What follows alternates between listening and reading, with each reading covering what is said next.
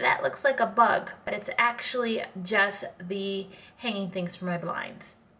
Hi guys, and welcome back to my channel. In this video, I'm going to show you how to get this look right here. I only filmed the eye portion because you see me do my face routine plenty of times, so we gonna give that a break. But this look is inspired by I'm Just a Makeup Lover here on YouTube. I'll leave her link down below. She used all NYX products in her video, and I just loved her color combination on her eyes, so I had to recreate it.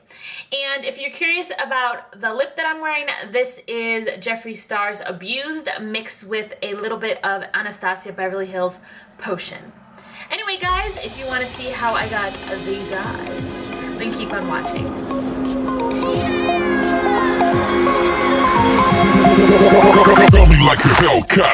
For my eyeshadow primer, I'm using my McGrath Skin Fetish Cream Highlight, and then I'm going to set it with the powder highlight in Golden. For my first transition color, I'm using this NYX HD Blush in Coraline, and I'm just going to place that right above my crease.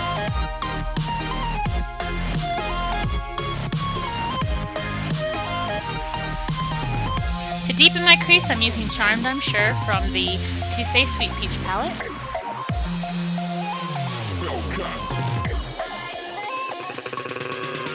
Then to deepen my crease even more, I'm going in with the color Tempting from the same palette.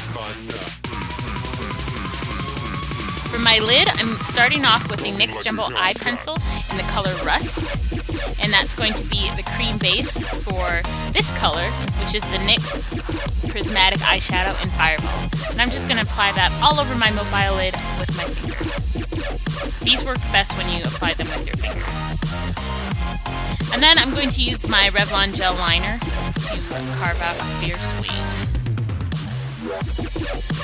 For my under eye, I'm just going in with that Fireball color, and then along my lower lash line, I'm going to be using Tempting just to smoke it out a tad bit, and then I'm going to go back in with Fireball to soften it up.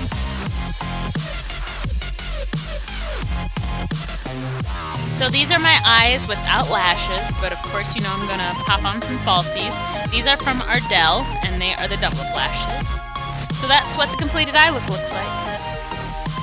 And then I paired it with my dark lip, and I think I look pretty fierce. Okay guys, that's it for this video. I hope you liked it. If you did, give me a big thumbs up and press the subscribe button down in the description box so you don't miss any more content from me. And I hope to see you in the next video.